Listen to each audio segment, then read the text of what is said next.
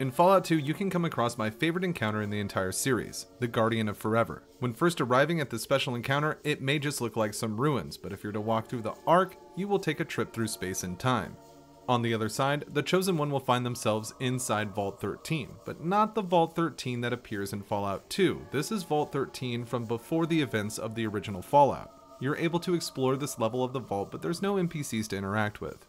The Chosen One can loot a bunch of Vault 13 water flasks and even some weapons they may find in the locker. And also, don't forget about the solar scorcher that lies on the floor here. There's one terminal inside the main frame of the vault that seems to be making noise, and if you interact with it, that's when the fun really starts.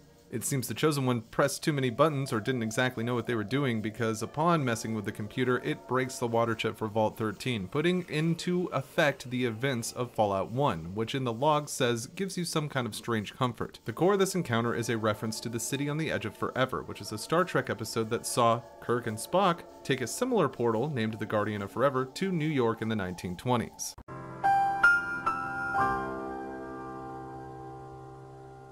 Get fucked.